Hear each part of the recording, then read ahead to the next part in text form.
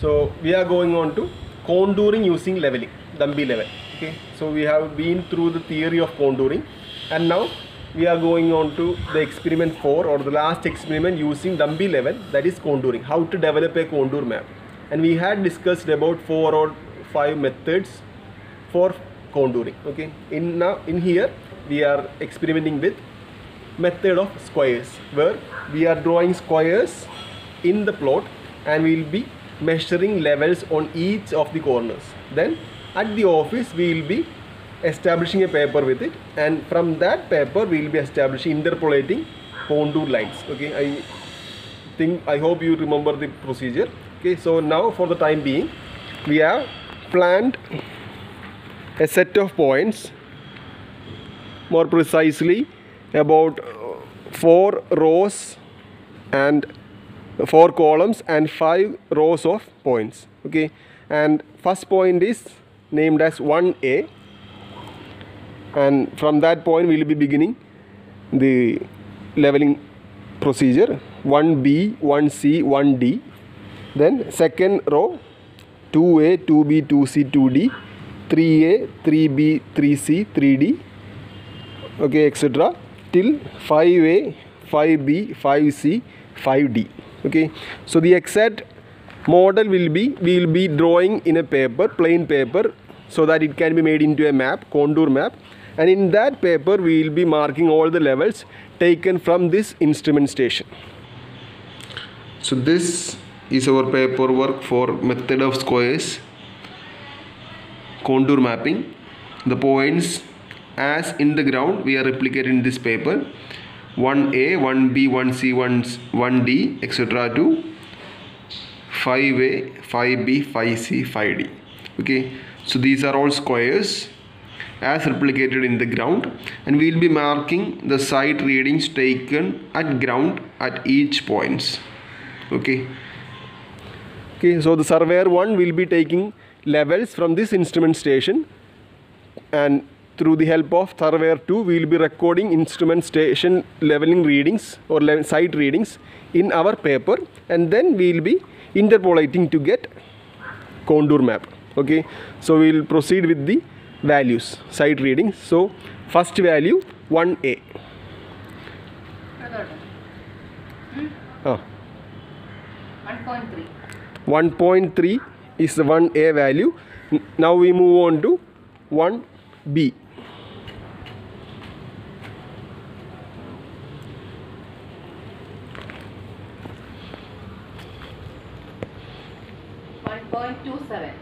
1.27. 1.27. 1C.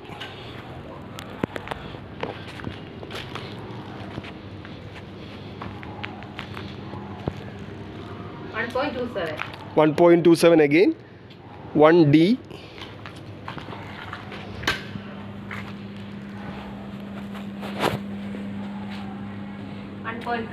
1.3. 1.3. We'll move on to 2A.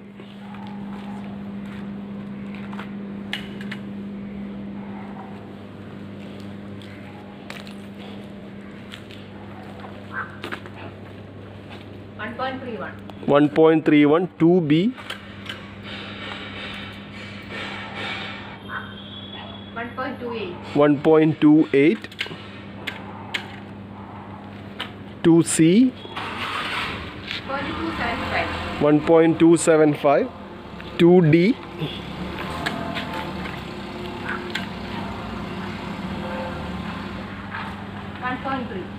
1.3. 1.3. 3A to the third row.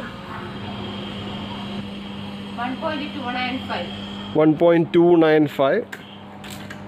And like this we will be following out all the values till 5D, and we will proceed to the office with 1.31. mark, and 3D is 1.31.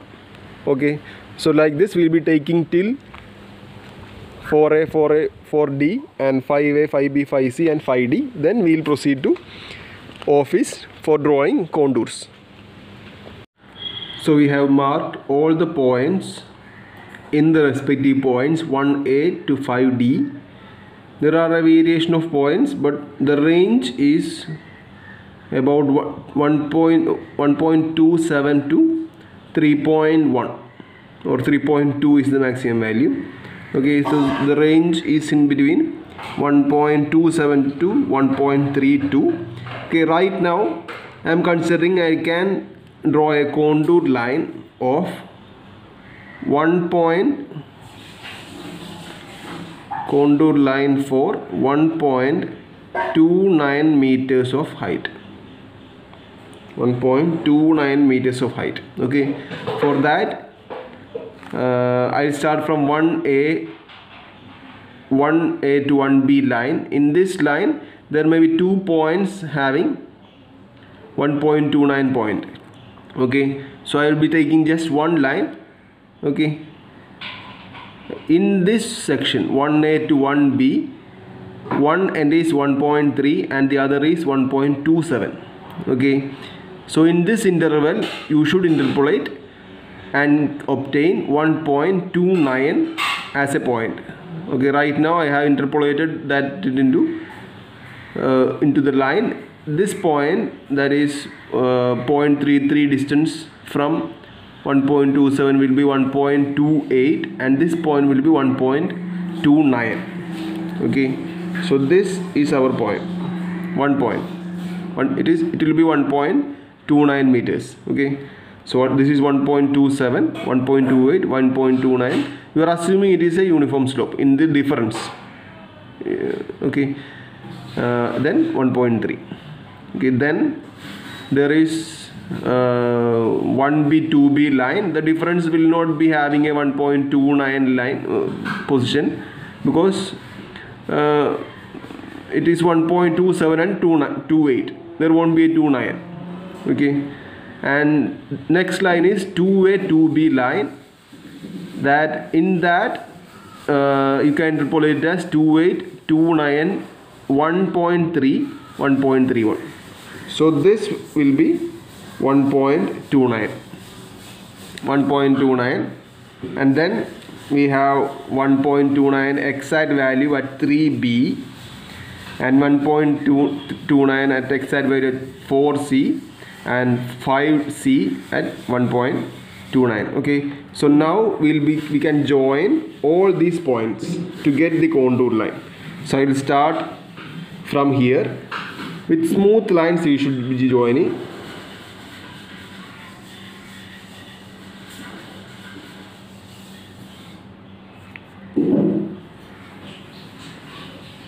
Okay, we have a line, and this contour line is 1.29. So point to note is this 1.29 value that you have drawn the line of is not the reduced level. It is just a site value that we took from leveling stuff. So first you will have to convert this 1.29 into reduced level according to benchmark and all, as we do in height of instrument method. Okay, so if 1A was 100 meters, accordingly you will have to convert this 1.29 to reduced level according to methods we have already studied for differential leveling. Okay, as all these points was with one single instrument setup, you can work it out very easily. Okay, and with that reduced level you will be marking that value. The line will be same, but the value will be the reduced level value. If it is 89.1, it will be 89.1 line. If it is 99.2, 99.9, it will be 99.9 line. Okay, I hope you get it. Thank you.